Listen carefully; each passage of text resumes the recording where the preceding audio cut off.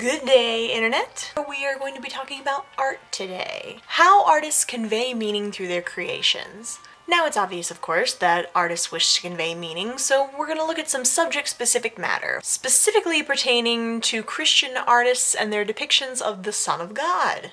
Hopefully you've seen this already if you're a fan of Cracked, but earlier this week they released an article that shows us the 11 most unintentionally hilarious religious paintings ever to exist.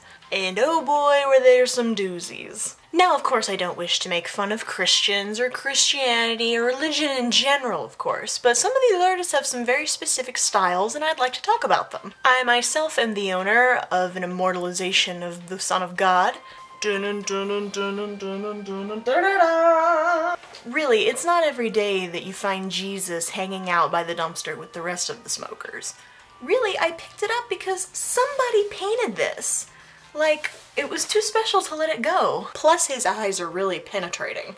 It's like they follow you wherever it goes. Ooh!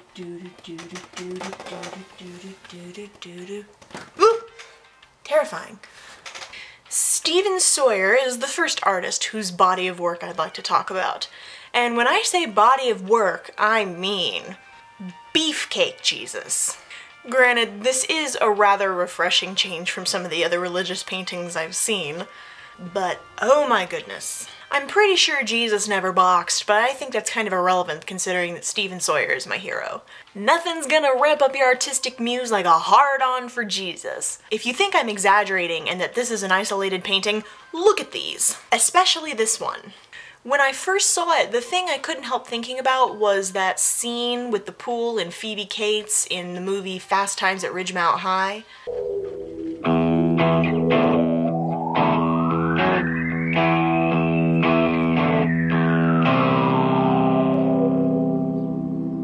Hi, Brad. You know how cute I always thought you were.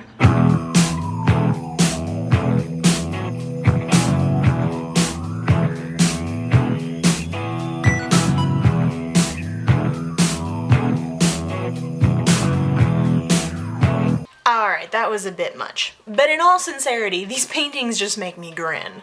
Even though they in no way accurately depict Jesus, whatever that means. Jesus wasn't a white man, and I'm pretty sure he never boxed. He probably didn't have tattoos, and I'm pretty sure no matter how much Jesus loves his little children, he wouldn't do heroin for them. But what do I know?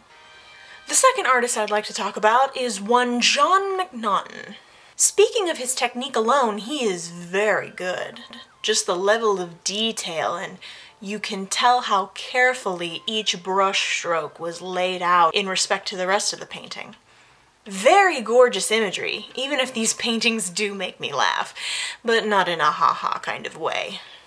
McNaughton's paintings are coming pretty close to the line of propaganda with the way he portrays Jesus as an American prophet for values in this country.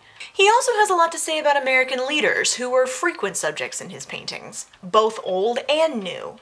My favorite has got to be The Forgotten Man, which is the title of the painting, in which McNaughton represents, according to him, every man, woman, and child in this country, regardless of class or ethnicity, by making them, you guessed it, a white man. He's supposed to represent all people in America, but he chose a white man as his symbol. And of course the best thing about this painting is next to him, President Obama is stomping on the Constitution, and James Madison is just like, "Dude, Obama, what the hell?" But wait, there's more.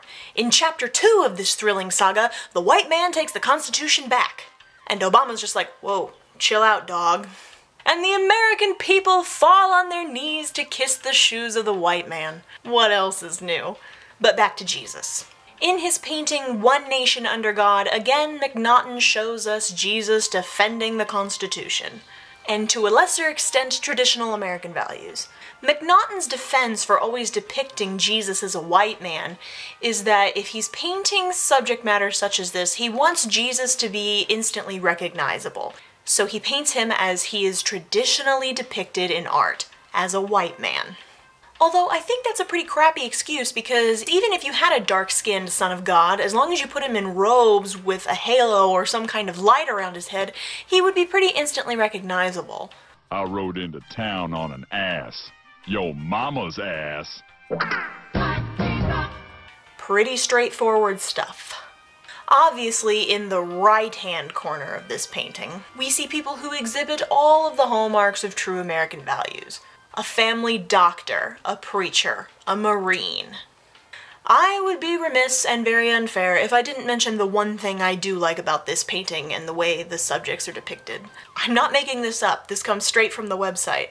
On the right side of the painting, McNaughton did include the modern businesswoman, and in a blurb about it on his blog, he did say how it was important to represent the steps this country is taking towards gender equality. But that small section of the painting continues to be dashed by other parts of it. Like the immigrant who sees the light of Jesus and suddenly understands what it means to be an American. We have the Supreme Court judge crying and lamenting over all the unconstitutional decisions he's made.